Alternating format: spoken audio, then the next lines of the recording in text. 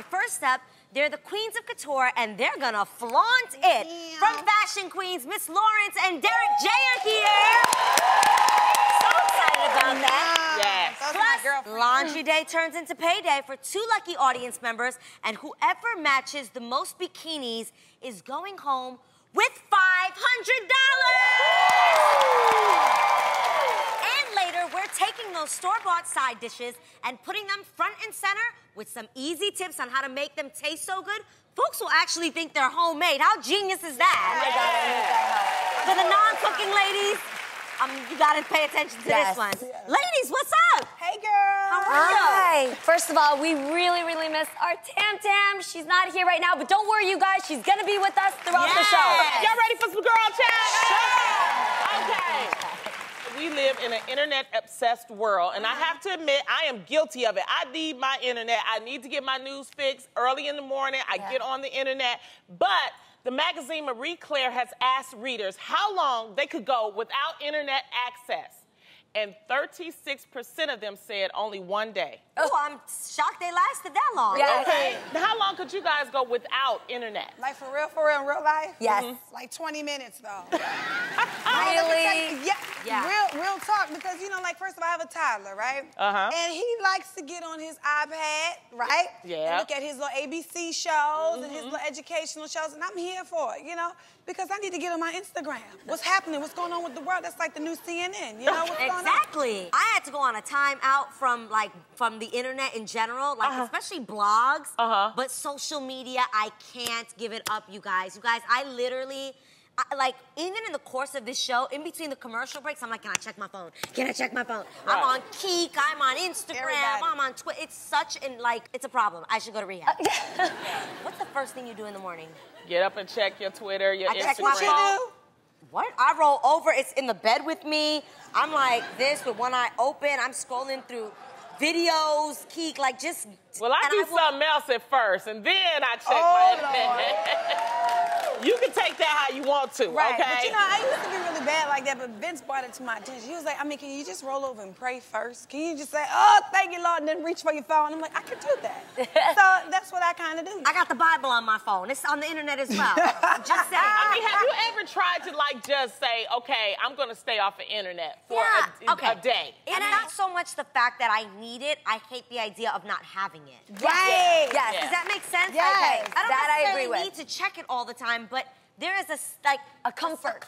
Knowing in it's there. knowing that if I need to look at something on Google or Instagram, it is available to me. Okay, if I could give you just one URL or one whatever site you had to have, what would it be? iMessage. That's how on airplanes, you can still message people in the air. And there's something for me that, because I'm scared of flying, there's something so comforting. You know, and I can chat with my mom while I'm in the air and she's safe on the ground. That's meaningful. I would need Google, because Google, I could just Google and it give me everything else I need. So I need Google.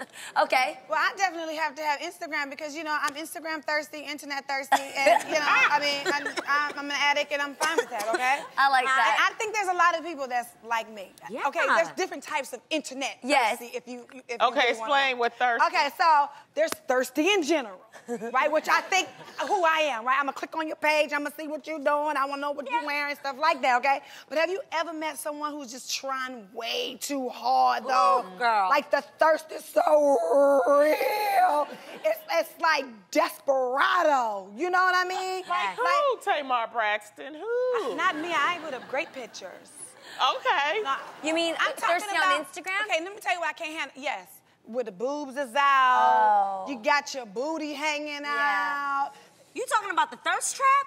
The thirst trap realization of life. The thirst trap is like when you put out a sexy picture so that you can get thirsty attention from men. Yes, honey. So like you intentionally put a photo and then all the guys are like, ooh, mommy, I want you so bad.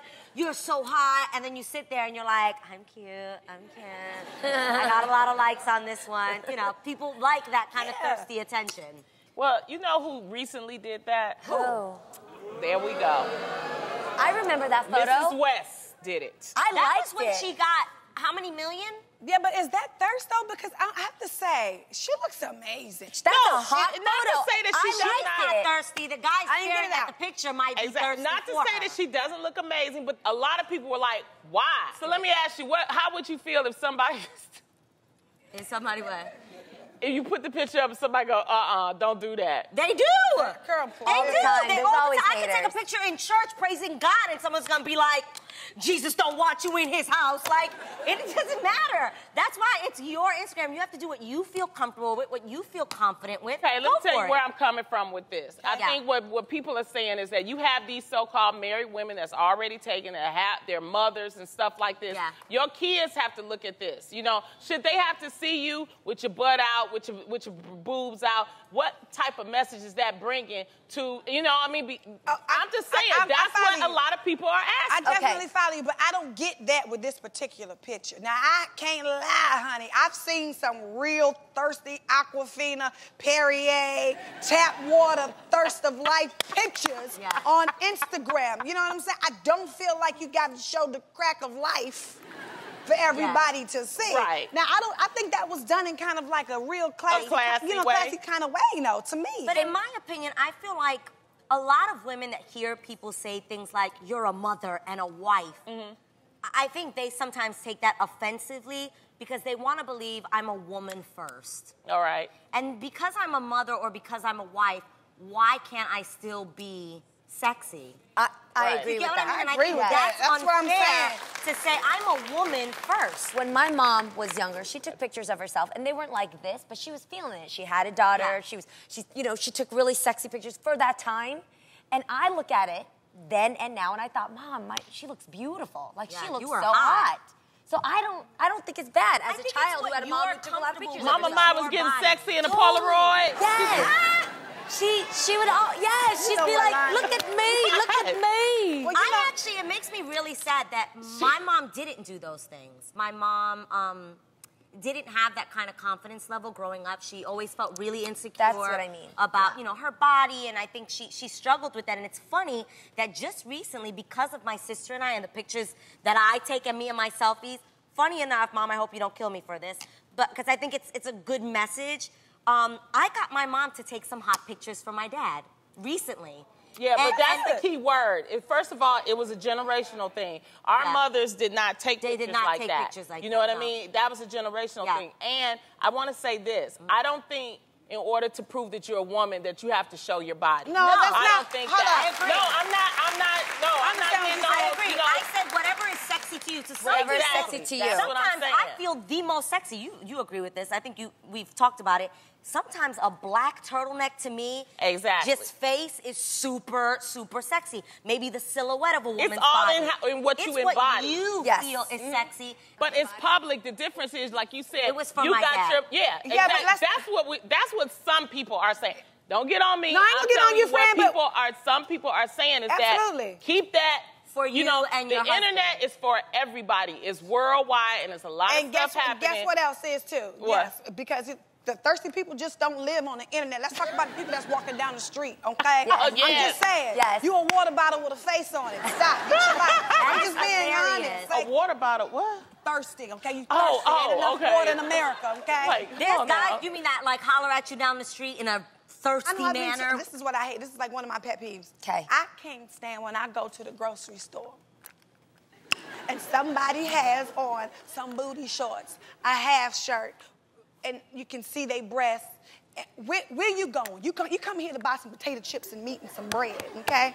I don't want to see that. That's thirsty, okay? You want attention from whomever you can get attention from. Yeah, I get you. All right? Yeah. The gym is thirsty, too. I done had to check a lot of these little yoga heifers, okay? Stretching, what they do, girl? A ridiculous stretching like in front of people's men. I got that. Just inappropriate. Like, come on, that's get your life. You a thirsty gym rat. Get it together. Baby, namaste. Do you see my butt? You know what I'm saying? Doing the split.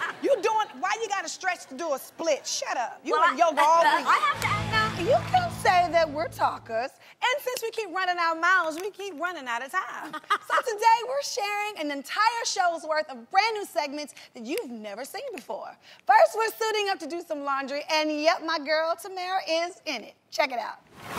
Memorial Day, the official kickoff to summer, is right around the corner, and we all know what that means. Hello, bikini season.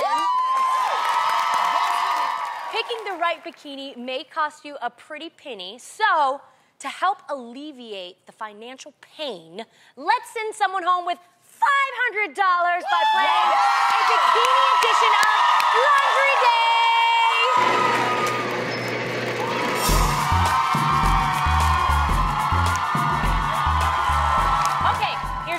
Right up there is our laundry bag. Once 3 lucky audience members join us on stage, we'll dump the contents of the bag, and their job is to go through our laundry, match as many pairs of bikinis as possible before time runs out. So if I call your name, get on your feet. Raquel, Mealy! Iris Evans! Yes! And Raylene Silva! Yes! All right. All of you girls get down here and sort out some laundry, honey. Oh, taking her shoes off. Raquel. Yes. Where are you from and how are your sorting skills, honey? I'm from Houston, Texas. All right, Iris, where are you from? I am from Atlanta.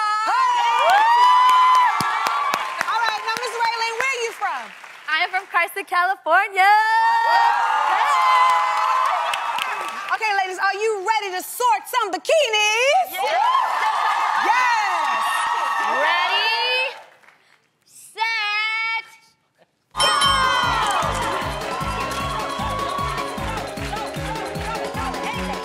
Anything, throw them. I'll put them together. Throw them. Adrian, Got a whole bunch of that looks ridiculous. you got it.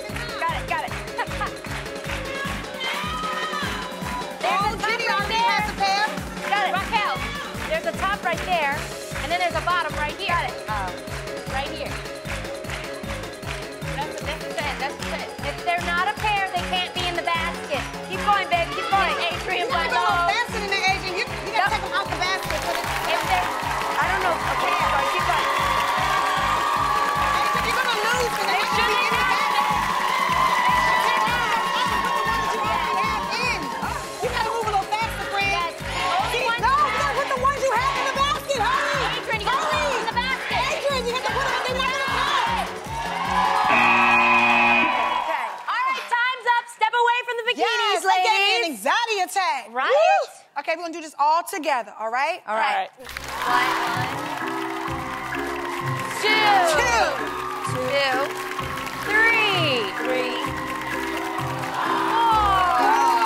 4, 5. I'm out.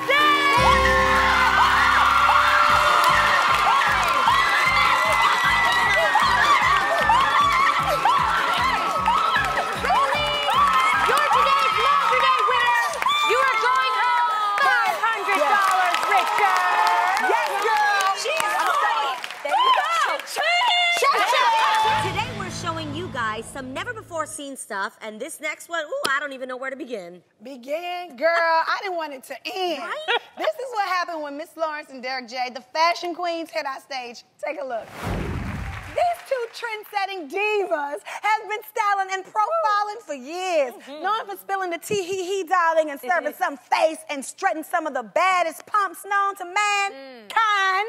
Please welcome my good friends, the fashion queens, Derek J and Miss Lawrence.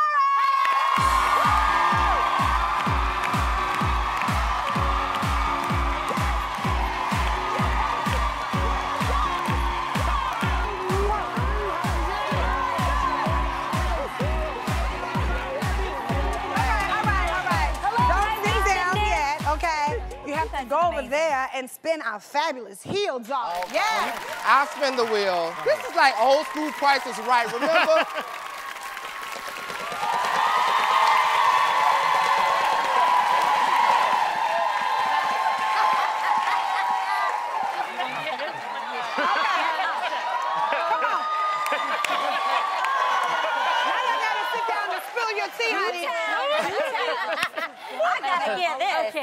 Okay. All right, you are very prim and proper. Well, thank you. So I can't imagine you doing anything ratchet. Oh, no, I was a hood rat back in the day. Oh yeah. Back in the day. Actually, the most ratchet thing, it's my clothes. Back in the day, I would have on some sequins booty shorts, a sheer shirt. No, that is still to this day. Well, no, back in the day, I would wear it to the grocery store, but now I would just go. Okay. Now I just do You it gotta at be the going club. somewhere. I gotta be going somewhere. Yeah. Well, mine, oh God, I would have to say, one time I had to sit in coach and I sat in the middle and I pulled out my whole makeup caboose. Oh, I do that all the time. Honey, I got to painting and beating, and then the little baby girl sitting next to me. I mean, she was floored. Oh, powder was flying everywhere, honey. Okay, That is so funny. Now, Derek, we love your brutal honesty. You're very blunt. So I have to ask, is our hair, our makeup, and our fashion on fleek? Oh, honey, or y'all are not? always on fleek, child. And what I do appreciate about y'all is that, what I do appreciate about y'all is that y'all not afraid to try new things, change it up. When we were coming out here, I was like, Lord, let me put me a couple of extra pair of lashes. And let me go free up my powder and some good old bronzer. I said, because them girls be on there dusty. I mean, picture perfect. It's fun. Well, Miss Lawrence, we know that there's a whole process that goes into creating this masterpiece before us. Process is an understatement. Oh, shit. It is a whole assembly line, factory. It's a full movie with me and my makeup artist. I love it. Okay, Derek, there are a billion fashion shows out there, but Fashion Queens is one that the fans love to dish about. What is the secret of the show's success? Well, you know what? I think the secret of our success is that because we are regular people. You know, we are brown skinned, curvy, wide nose, gaps in our teeth. We are like, you're able we still got face. We still got face on, yes, don't get it twisted. But I just said, but the thing is that you can turn on the television, you can see yourself in us. Yeah. We're not a superficial people. We are genuinely who we are. We answer from our heart. Lawrence, let's keep it real, okay? Y'all have a lot of fun on Fashion Queens, and we see it. But do y'all ever get on each other's nerves? Oh, baby. Okay, so here's the thing about Fashion Queens. Before we're a cast, we're a family. Right. And families have high and low moments. Yes. We argue, we fight, but we love each other unconditionally. Right. It's never anything that's it's not taken to heart. mean-spirited. Right. Yeah. Nothing malicious, nothing mean-spirited. But we do, yes, but we do get on each other's nerves. Yeah, That's we all do we have needed to know. Yeah, we get time. Now we don't feel so bad. Oh, no. But that's the thing. Y'all are like a family. I'm telling you, I noticed that. I recognize the spirit through you guys' show. Oh, thank you. All right, Fashion Queens, we know you, of all people, know exactly how to spot a fabulous heel. Yes. Today we're putting those fashion skills to the test, and you know I have to be a part of that. But don't worry, I'm gonna make sure Jeannie doesn't get too crazy because I'll be the ref. You know, Clearly. I'm pregnant. It's the easier job. So with every gal for herself, I'll display a stunning stiletto on the screen, and you will all run over to our pile of heels and find the matching counterpart. Once you've found the matching heel, you must bring it back, but the player who returns shoeless is out. Okay. Okay, so let's play Stiletto Steal. Don't go over the line, boots. Reveal the first shoe, please. Ready, set, go.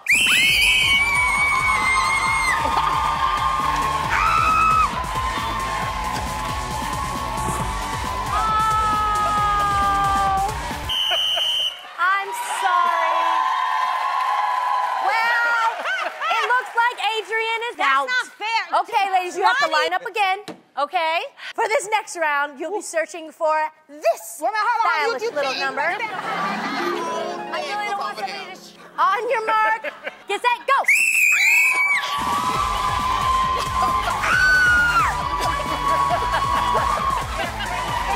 Insane. You guys, there are 2 more left. Stop fighting. Stop fighting for Derek. Derek. Okay. All right. I'm sorry, Lonnie. Not everyone's cut out for the heel life. Okay. All right. Please bring up our next shoe.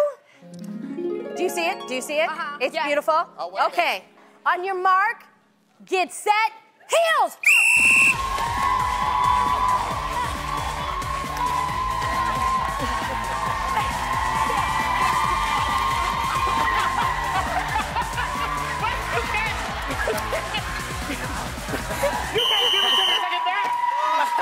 I'm sorry, Jeannie. Better luck next time. Okay, that leaves 3 of you for this next shoe. Okay, ladies, please line back up. Put your shoe. I'm getting all over there. Me, so my spanks done rolled out. Next Put shoe, your whole please. foot back. On your mark. Get set. Back up. Go!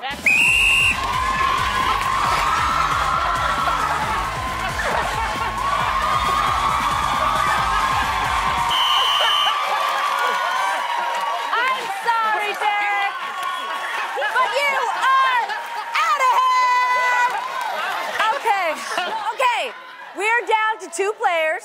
All right. Oh my goodness, can you take my the knee, but pressure? that's all right. If I met my pants up, you buy me some new ones. It's the real versus the queens. Come on now. All right. Show us the final shoe, please. Okay. For the win! You got this. You got this. Oh. Ready, set, go!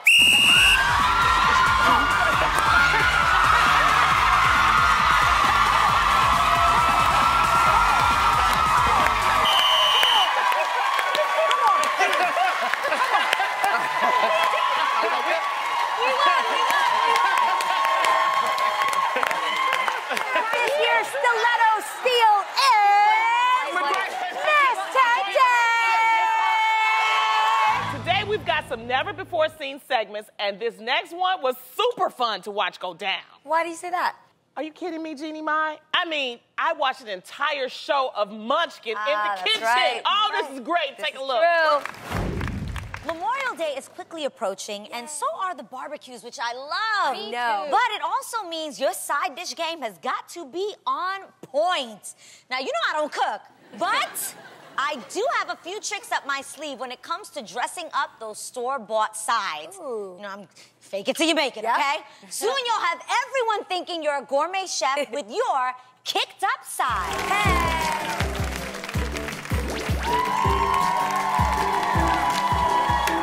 Hey, all right. This first idea is my go-to fave. We're talking store-bought potato salad. Ooh. Guys, right, you go, you pick it up.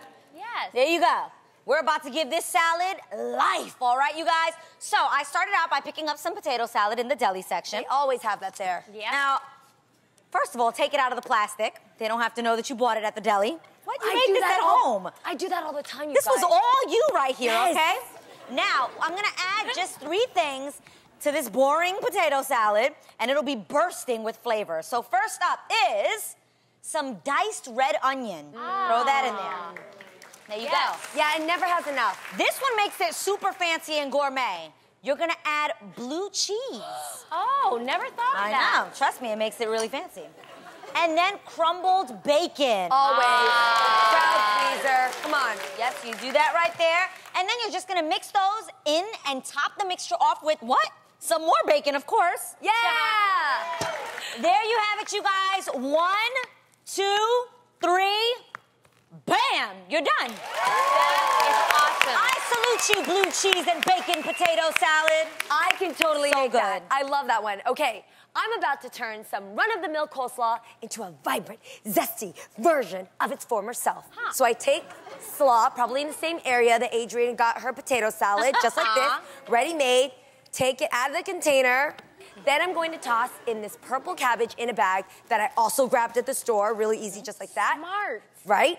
Then I'll invite some sliced green onion, texture, shredded carrots, and you guys, for a little zing, are you ready? I'm ready. Mandarin oranges, bring it to the party! That's a brilliant idea. Right? So then you just mix it up, and I'm telling you guys, if you walk into a barbecue with this salad, people will think, because they do, that you got skills. I pledge allegiance to you, tie-dye coleslaw. Girl, you are anything but basic with that salad. Thank you, Adrienne. I Thank love you. the colors, too. Thank you. I'm about to remix an old school side dish that'll like have that. you wondering where it's been your whole life. Get it? Bean. I thought it was funny. I Okay, love so I it. picked up some pre-made baked beans at the deli counter, same place Adrienne went, okay? Then we're gonna dump them into a pan like this. Now I'm gonna add a can of pinto beans, my mom's favorite, Then a can of cannellini beans, which I've also grabbed at the store. All right, so we're gonna add the condiments. Okay. You know, you'll already have these at your barbecue. They're the staples. We have ketchup. Yeah, add about a cup of that. Okay. Then we're gonna add some mustard. I love mustard in it. Yummy. Me too. Do you think like even spicy brown mustard could work? That could work too. Okay. And then my husband's favorite, you guys, barbecue sauce. Everybody. Right? Sauce. Look at It's America's heartbeat. Oh my gosh, yes. Yes, then you're gonna mix that up. Cover all this with some chopped bacon. Ooh. That's partially cooked. And then we're just gonna pop this in the oven for about 45 minutes at 350 degrees, and that bacon will finish cooking along with the beans. Then it's good to go. And here's what it'll look like when it's done. Look at that. Oh, wow. Scoot over, Tam Right? Tam. You smell that? This land is your land. Barbecue bacon beans. Taste this, you guys. I'm in. Hold on. How amazing Oh, is my that? God. Oh, my God. This is so good. That is bomb, right? All right, now your sides are dressed to impress, so you can kick your barbecue season into high gear with some kicked up sides. Today, we're all about showing you new segments that have never seen the light of day, and this one is for all the mommies and Auntie Lonnies out there. Roll it. In celebration of all the moms out there and the trying times we go through, it's time for Mommy Issues.